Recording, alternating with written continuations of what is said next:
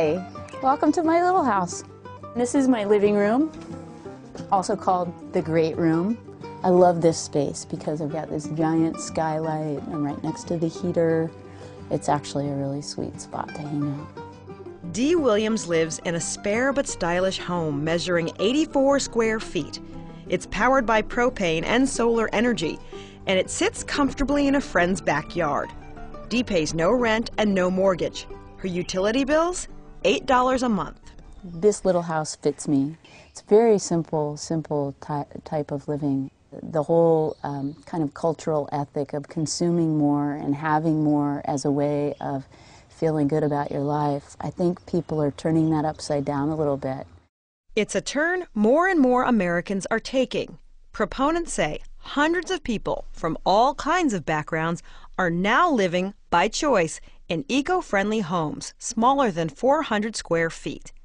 A group called the Small House Society lists more than 60 architecture and building firms which specialize in tiny houses.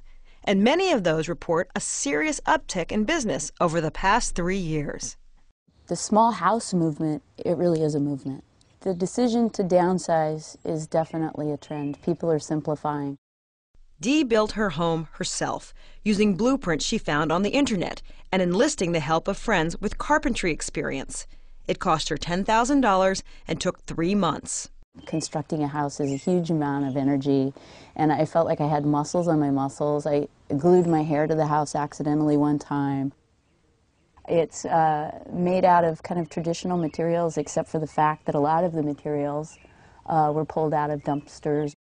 She moved in 2004, giving away most of her stuff and leaving behind this 1,500 square foot split level, a home she now describes as giant. My little house is smaller than my old bathroom. I know because I measured it. But Dee says her new, less cluttered life has brought her a contentment those extra 1,416 square feet did not. It's definitely retooled me and reoriented myself so that I've had an opportunity to really explore the difference between what I need and what I want. She gives visitors a tour of her house and her lifestyle with considerable pride. This is my kitchen, which is, of course, very elaborate. I've got a one-burner stove. I eat a lot of soup and stir-fry and coffee. That's about all I cook. This is my wardrobe, which involves mostly pants and shirts for work. Dee has been an investigator for the Washington State Department of Ecology for 19 years. I've got 3 pairs of shoes. 2 of them are outside, the other one sitting right here. So essentially, like if I get a new shirt, I get rid of a shirt. This is the sleeping loft. I have the skylight, I've got this window. It's pretty spectacular, actually. Then Dee shows off the room she says people ask about most often. This is my bathroom, and it's a composting toilet, my elaborate cosmetics, my towel. Something major is missing from Dee's bathroom: running water.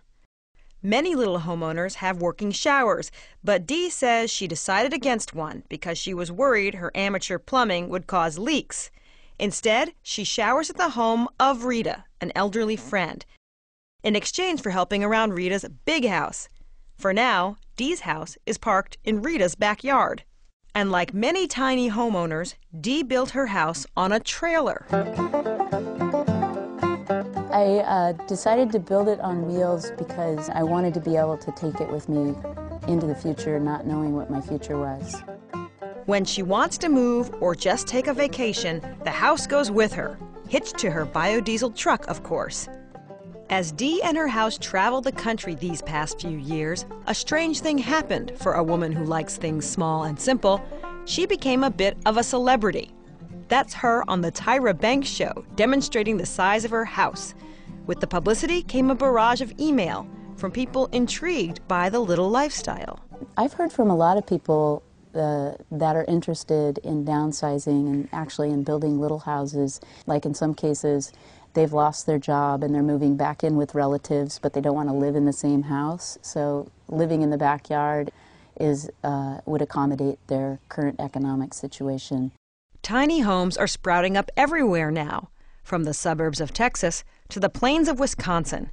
This 336-square-foot home has a metallic finish and floor-to-ceiling windows. This one is constructed from previously used pine lumber. Tiny house advocates prefer to call it vintage. This is a break package. So Capitalizing on the trend, Dee and professional carpenter Katie Anderson started what you could call a tiny construction company last year. Yes. Should I move this to here, though? Yeah. The company, Portland Alternative Dwellings, hasn't turned a profit yet. They hope it will next year. But Dee says the real return on their investment is the satisfaction they get training people to build their own small homes. At a workshop in Oregon in June, 7 students worked with Dee and Katie to build the foundation of a 200-square-foot home on wheels for Matt Cooper.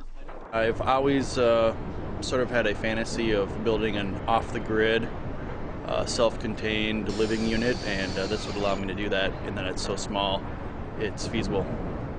Matt, who's married with a baby, originally thought of the new structure as a summer home, but he and his wife, who both work at a small human resources company, recently learned they will likely be laid off by winter.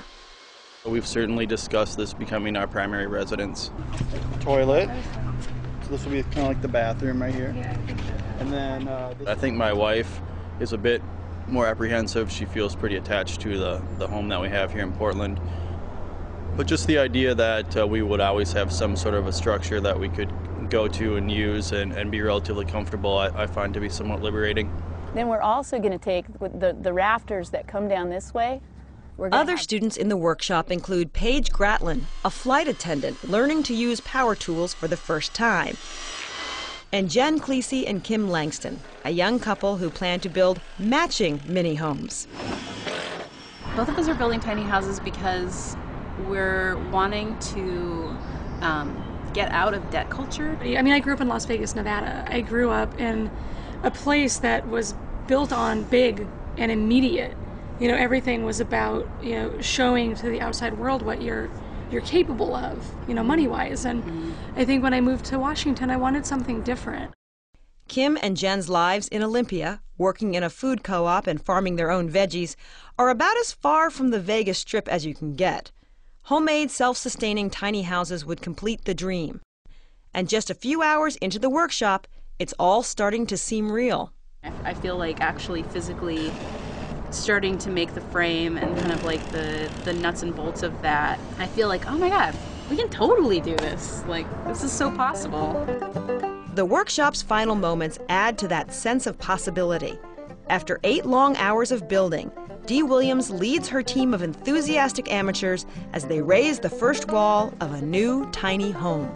Ready? Lift with the knees, lift with the knees.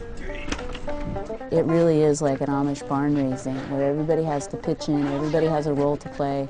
It's this big, heavy thing that you're lifting up into place.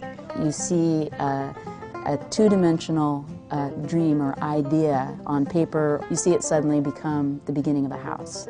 And it's so satisfying. It's awesome.